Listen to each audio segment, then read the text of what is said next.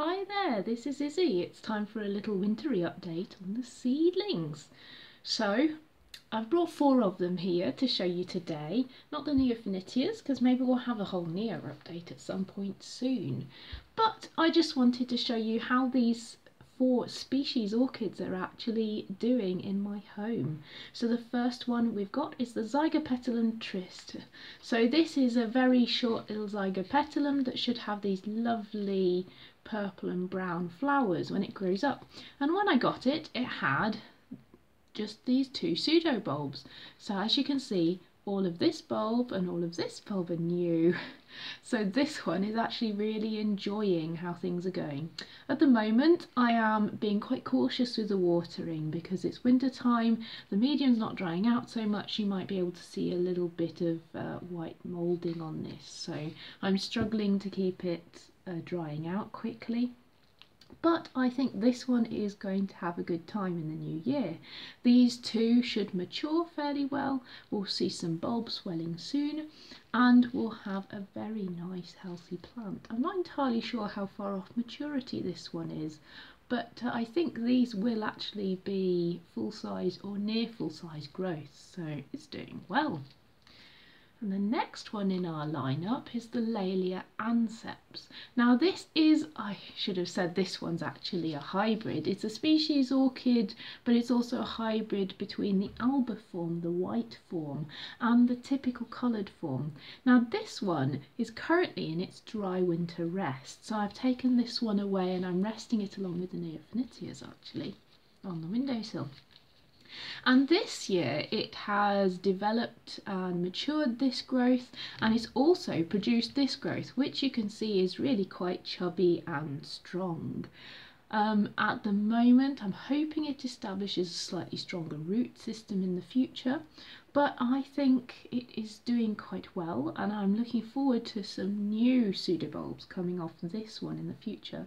Another interesting thing about this pseudobulb is that it produced 2 leaves, which I don't think is very normal, but maybe it is something that seedlings do, maybe it's something about the size of the plant. But yeah, this one's doing quite well actually.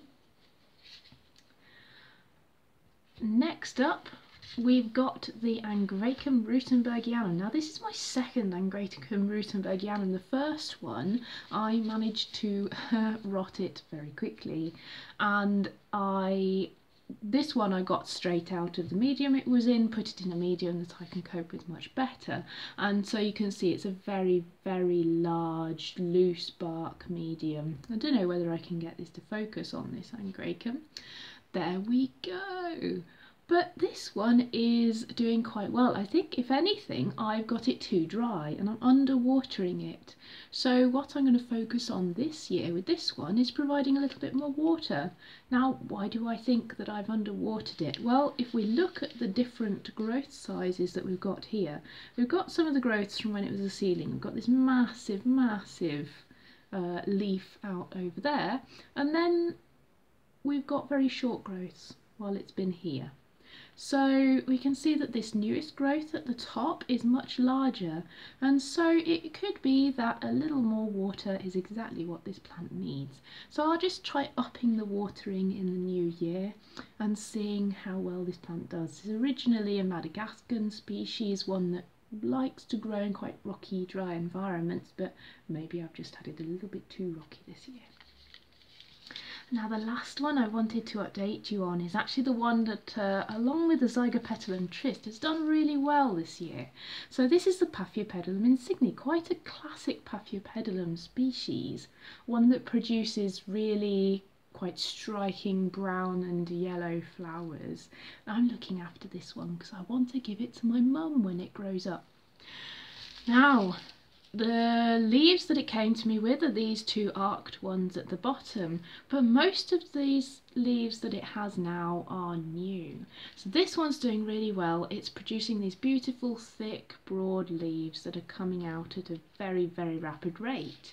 So what I'm hoping for potentially this year with this one could be new fans, or it could just be a lot of growth. So we'll just have to see. But yes, this one is enjoying conditions here. It's growing really strongly, really well. It's a really nice, healthy plant. And as my one and only Paphiopedilum, it's making me think that they're actually quite easy to grow. That's probably a lie. I have no other experience to compare this to. But this one seems to be doing very well. Let's hope these grow well over the coming year. Been lovely to see you again. If you like this video, give it a like. Please subscribe if you want to see some more. I try and bring out new videos every week. And it's been fantastic to see you. I hope you have a fantastic 2021. That's it for now. Bye.